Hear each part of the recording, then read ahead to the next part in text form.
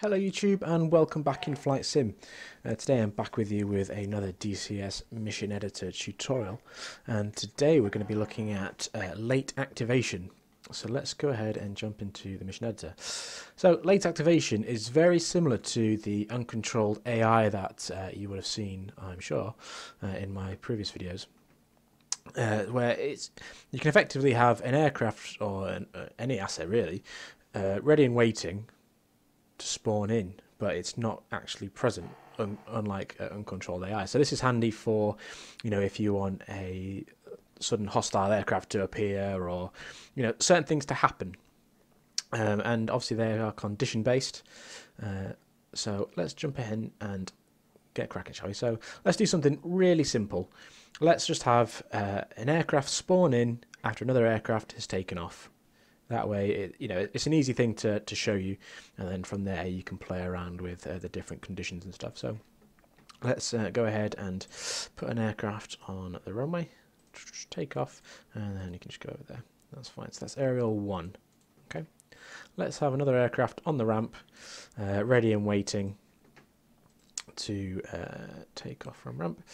Ready and waiting for us to tell it what to do. So let's have an F-15 waiting. Now the important thing here is we have this late activation option here. We need to ensure that that is ticked, otherwise the aircraft will just be there from as soon as the mission starts, and it'll just carry on doing whatever it is you've planned it to do. So we've got that ticked, which is good. So now we need to add some conditions and triggers for that to happen. So we come over here to our trigger menu, and let's name it F-15 spawn. Our condition is this. Again, like I said before, this is where you can start to play about with it once you get used to it. And there's so many different options you can have for the aircraft to spawn in. But for the purpose of this video, because we want it to happen once the aircraft is taken off, you can either do it based on altitude, but I'm going to do it based on speed. Now I know the aircraft, to get off the ground, it needs to be over a certain speed. So let's say 140 knots. So let's type in 140 knots. And now once our A4 reaches 140 knots, our F-15 should spawn in. But we need to add group activate first and select our F-15. So we know that that's aerial 2. Okay, so let's go through that again. So we've got our trigger, it's going to happen once. Our condition is if the A4 is above 140 knots, then our F-15 will spawn in. Okay, so let's jump in and see if that actually works. Hopefully it will. Okay, so we are just letting it build up a bit of steam, and off we go. So at the minute, you can see here, we only have one aircraft present, which is our A4, and our F-15 isn't present yet. So let's just wait for him to take off. There we go.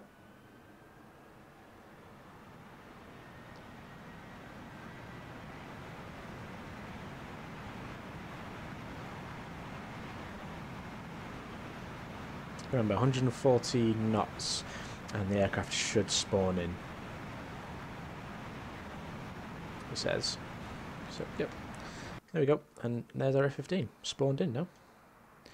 And it's as simple as that. Like I said, there's so many different conditions you can set it to. You can have it time-based, altitude-based, based on flags, and so on. But it's really handy for having, threats pop up if something happens, and you can base it on so many different things. But that's it, effectively. I hope you found it useful. Let me know in the comments if you did. If you have any issues, let me know in the comments, and I'll try and help you out where I can. As well, if you do have any ideas of things you would like to see in other tutorials, please let me know, and I'll see what I can do. As always, please like and subscribe to the channel. It really does help me out, and I shall see you next time. Thank you, goodbye.